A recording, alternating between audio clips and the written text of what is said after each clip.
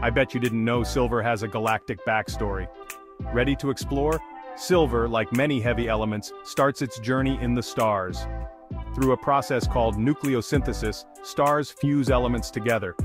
When massive stars go supernova, they scatter elements like silver across the cosmos. This stardust eventually becomes part of planets, including Earth. On Earth, silver is found in the crust, mixed with other elements. It's often located in mineral deposits formed by geological processes.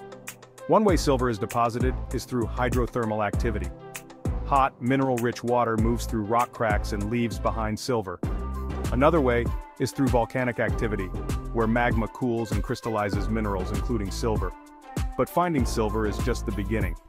We extract it from ores like argentite or as byproducts of mining other metals like gold and copper. Then, it's purified through processes like smelting or electrolysis, ready to be turned into jewelry, electronics, and more. So next time you see something silver, remember, it's got a history that's out of this world.